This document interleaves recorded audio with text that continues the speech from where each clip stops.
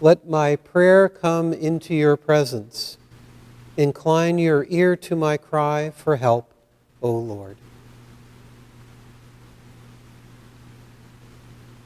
In the name of the Father, and of the Son, and of the Holy Spirit. Amen.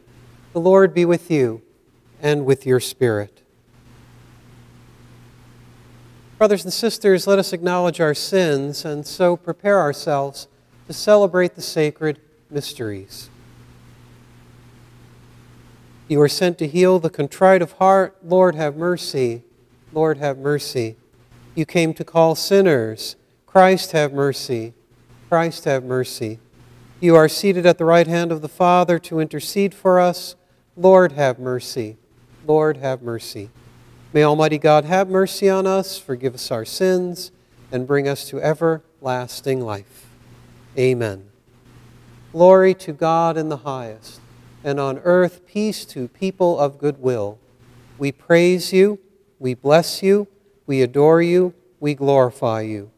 We give you thanks for your great glory. Lord God, heavenly King, O God, almighty Father, Lord Jesus Christ, only begotten Son, Lord God, Lamb of God, Son of the Father, you take away the sins of the world, have mercy on us. You take away the sins of the world, receive our prayer. You are seated at the right hand of the Father, have mercy on us. For you alone are the Holy One, you alone are the Lord, you alone are the Most High, Jesus Christ, with the Holy Spirit, in the glory of God the Father. Amen. Let us pray.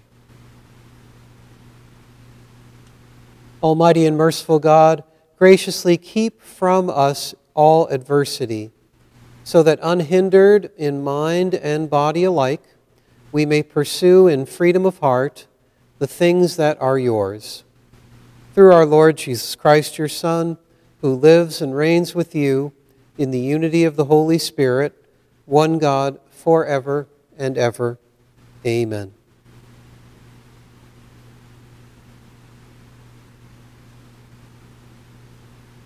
A reading from the Book of Wisdom. Resplendent and unfading is wisdom, and she is readily perceived by those who love her, and found by those who seek her. She hastens to make herself known in anticipation of their desire. Whoever watches for her at dawn shall not be disappointed, for he shall find her sitting by his gate. For taking thought of wisdom is the perfection of prudence, and whoever for her sake keeps vigil shall quickly be free from care, because she makes her own rounds, seeking those worthy of her, and graciously appears to them in the ways, and meets them with all solicitude. The word of the Lord. Thanks be to God. My soul is thirsting for you, O Lord my God. My soul is thirsting for you, O Lord my God. O God, you are my God, whom I seek. For you my flesh pines and my soul thirsts, like the earth, parched, lifeless, and without water. My soul is thirsting for you, O Lord my God. Thus have I gazed toward you in the sanctuary, to see your power and your glory. For your kindness is a greater good than life. My lips shall glorify you. My soul is thirsting for you, O Lord my God. Thus will I bless you while I live. Lifting up my hands, I will call upon your name. As with the riches of a banquet shall my soul be satisfied, and with exultant lips my mouth shall praise you. My soul is thirsting for you, O Lord my God. I will remember you upon my couch, and through the night watches I will meditate on you. You are my help. And in the shadow of your wings I shout for joy. My soul is thirsting for you, O Lord my God. A reading from the first letter of St. Paul to the Thessalonians. We do not want you to be unaware, my brothers and sisters, about those who have fallen asleep, so that you may not grieve like the rest who have no hope. For if we believe that Jesus died and rose, so too will God, through Jesus, bring with him those who have fallen asleep. The word of the Lord. Thanks be to God.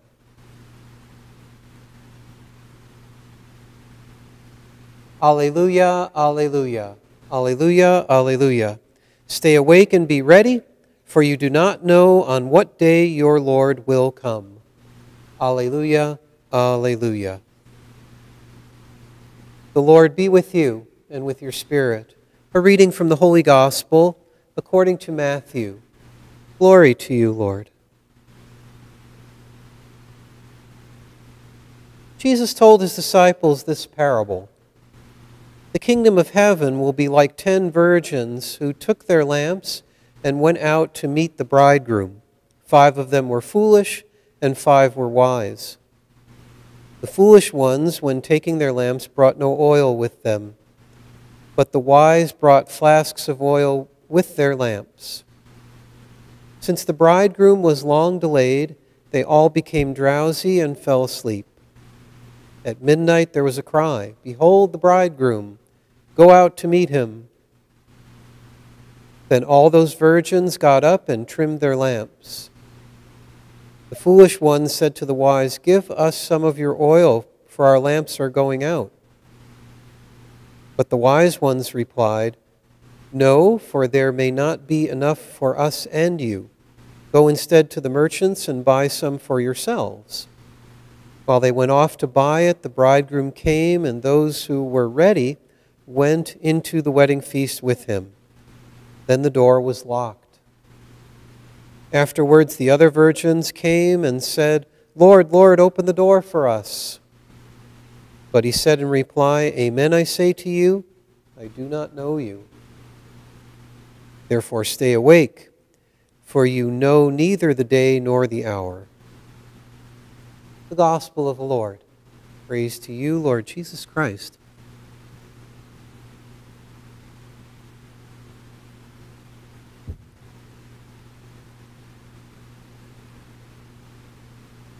Of the 10 virgins in charge of maintaining the lamps lit to wait for the bridegroom, 5 were sufficiently prudent to arrange what they needed for the waiting. They filled containers with sufficient oil for their lamps, so that even if the bridegroom arrived at night, they would be prepared. The other 5 did not think or were concerned with this, and the arrival of the bridegroom caught them unprepared.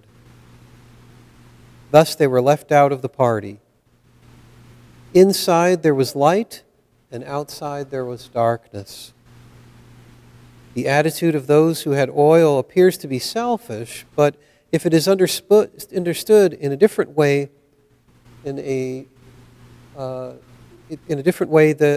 that we will see this parable opening for us the understanding. So, the light that they're speaking about is the spiritual life, and the oil represents the works of the Spirit. So in reality, no one can give this to another. It is an inner attitude that cannot be passed on. It has to be taken care of by oneself. There are people who always leave for tomorrow what they could have done today. I guess we call them procrastinators. But it is not so much the waiting that's the problem, or the delaying of doing good that's the problem. It's not the delay part of it, it's the importance of being prepared. Procrastinators are people who are very sure that they will have time tomorrow, say, to reconcile with their brother, or visit a sick friend, or return what was stolen, or to begin being honest in their job, or to have more concern for their children. They forget that tomorrow is what we, with certainty, cannot be sure of. We can only be sure of the now, the present, nothing else. Isn't it better to begin doing those things now? That way, if we don't have tomorrow, at least we will have commenced a much happier life. We will have made those close to us happier, and we will have done our job much better. At least then we would be able to tell the Lord that although we may not have finished what we set out to do, it was not for lack of trying.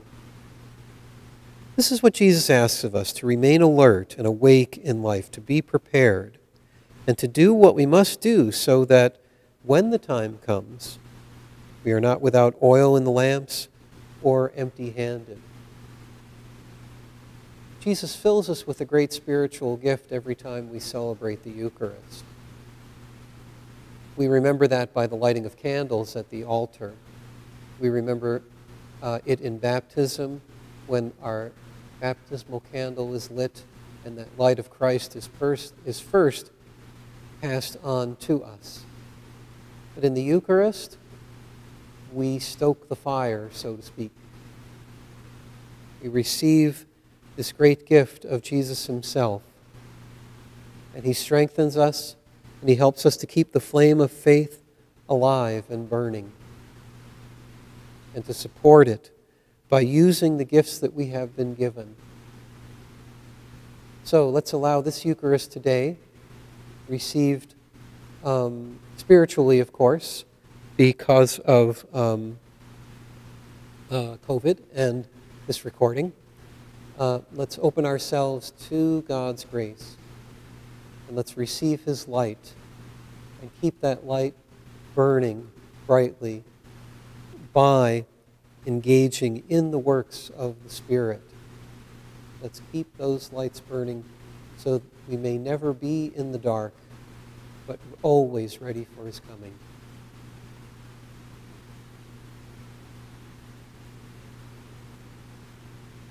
I believe in one God, the Father Almighty, maker of heaven and earth, of all things visible and invisible. I believe in one Lord Jesus Christ, the only begotten Son of God, born of the Father before all ages, God from God, light from light, true God from true God, begotten, not made, consubstantial with the Father. Through him all things were made. For us men and for our salvation, he came down from heaven, and by the Holy Spirit was incarnate of the Virgin Mary, and became man. For our sake he was crucified under Pontius Pilate. He suffered death and was buried, and rose again on the third day in accordance with the Scriptures. He ascended into heaven and is seated at the right hand of the Father. He will come again in glory to judge the living and the dead, and his kingdom will have no end. I believe in the Holy Spirit, the Lord, the giver of life, who proceeds from the Father and the Son, who with the Father and the Son is adored and glorified, who has spoken through the prophets. I believe in one holy Catholic and Apostolic Church. I confess one baptism for the forgiveness of sins, and I look forward to the resurrection of the dead and the life of the world to come. Amen.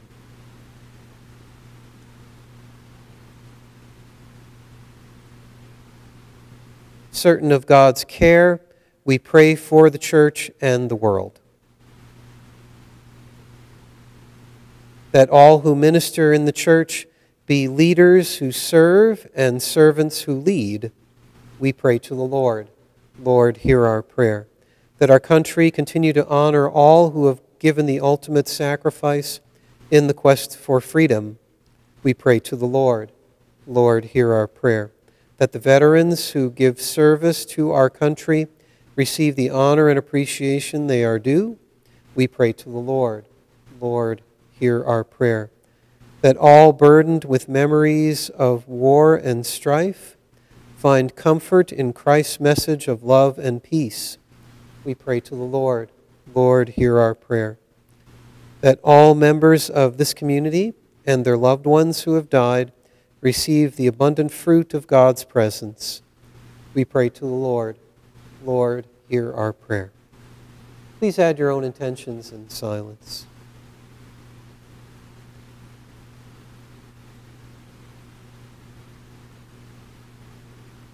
We pray to the Lord. Lord, hear our prayer. Merciful God, we do not know the hour of our death. Until that day, hear our prayers in the name of your Son, Jesus Christ our Lord. Amen.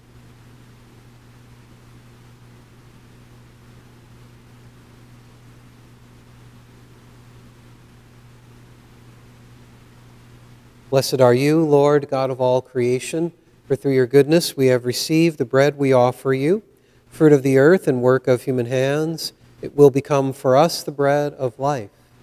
Blessed be God forever.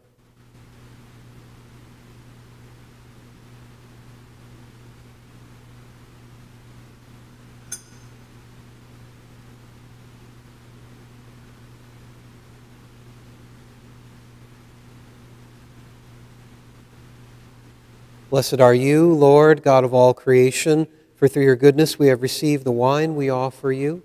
Fruit of the vine and work of human hands, it will become our spiritual drink.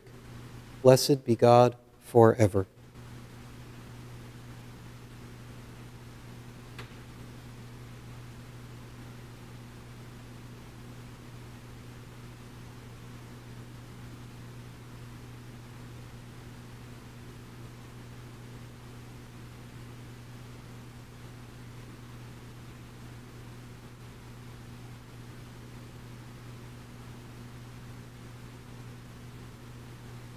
Pray, brothers and sisters, that my sacrifice and yours may be acceptable to God, the Almighty Father. May the Lord accept the sacrifice at my hands for the praise and glory of his name, for our good and the good of all his holy church. Look with favor, we pray, O Lord, upon the sacrificial gifts offered here, that celebrating in mystery the passion of your Son, we may honor it with loving devotion. Through Christ our Lord. Amen.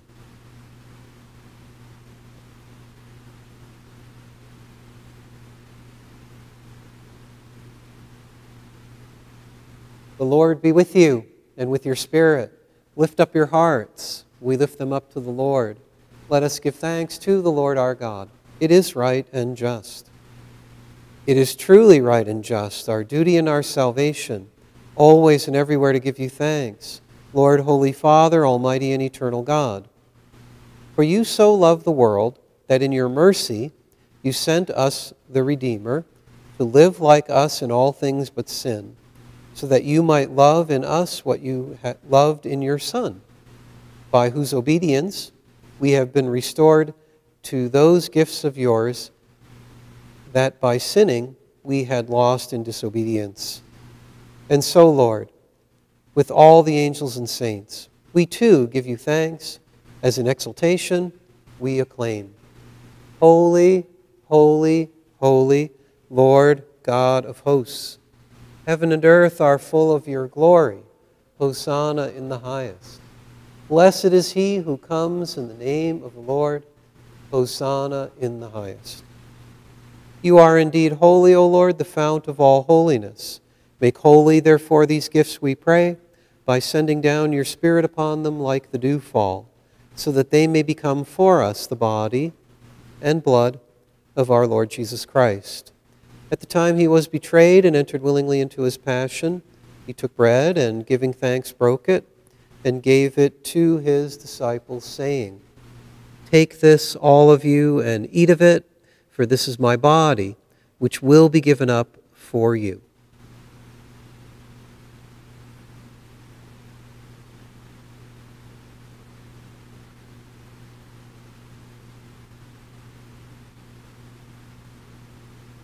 In a similar way, when supper was ended, he took the chalice, and once more giving thanks, he gave it to his disciples, saying, "Take this, all of you, and drink from it, for this is the chalice of my blood, the blood of the new and eternal covenant, which will be poured out for you and for many for the forgiveness of sins. Do this in memory of me.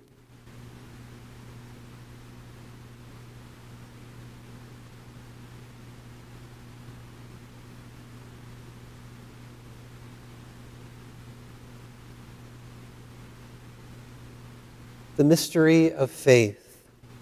When we eat this bread and drink this cup, we proclaim your death, O Lord, until you come again.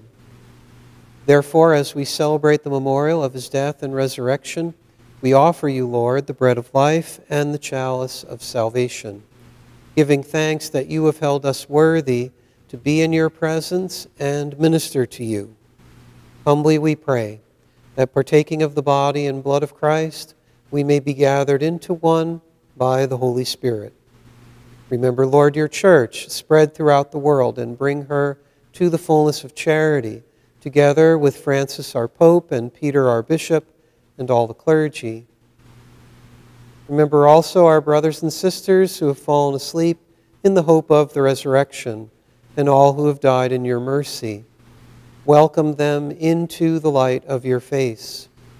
Have mercy on us all, we pray, that with the Blessed Virgin Mary, Mother of God, with Blessed Joseph, her spouse, with the blessed apostles, with St. Joan of Arc and all the saints who have pleased you throughout the ages, we may merit to be co-heirs to eternal life, and may praise and glorify you through your Son, Jesus Christ.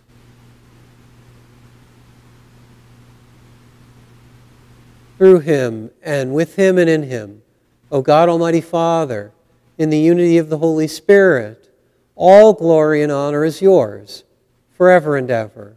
Amen. At the Savior's command and formed by divine teaching, we dare to say, Our Father, who art in heaven, hallowed be thy name. Thy kingdom come, thy will be done, on earth as it is in heaven. Give us this day our daily bread, and forgive us our trespasses, as we forgive those who trespass against us. And lead us not into temptation, but deliver us from evil. Deliver us, Lord, we pray, from every evil. Graciously grant peace in our days, that by the help of your mercy we may be always free from sin and safe from all distress, as we await the blessed hope and the coming of our Savior, Jesus Christ. For the kingdom, the power, and the glory are yours, now and forever.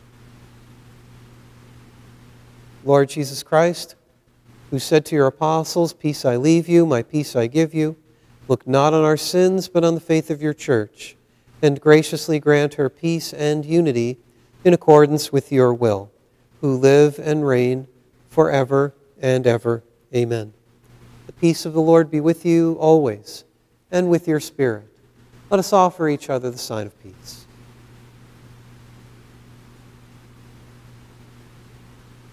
Lamb of God, you take away the sins of the world, have mercy on us.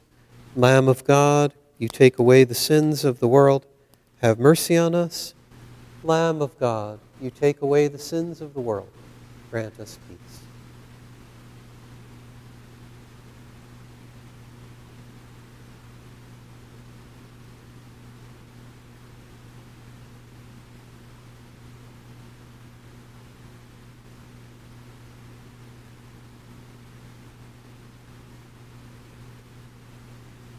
Behold the Lamb of God. Behold him who takes away the sins of the world. Blessed are those called to the supper of the Lamb.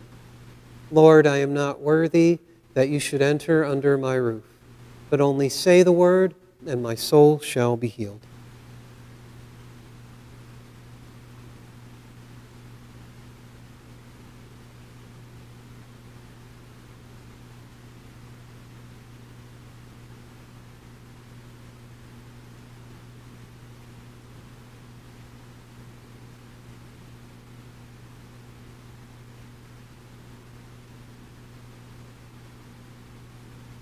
Please make your spiritual communion with the Lord Jesus Christ now. The disciples recognized the Lord Jesus in the breaking of the bread.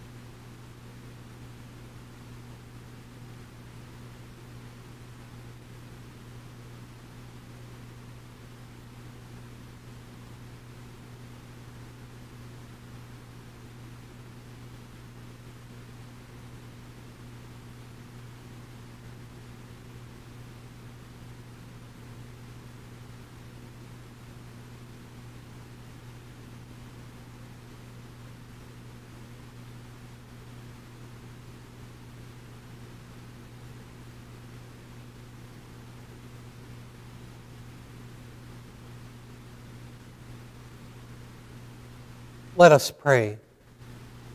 Nourished by this sacred gift, O Lord, we give you thanks and beseech your mercy, that by pouring forth of your Spirit, the grace of integrity may endure in those your heavenly power has entered. Through Christ our Lord. Amen. The Lord be with you and with your spirit. May Almighty God bless you, the Father, and the Son, and the Holy Spirit. Amen.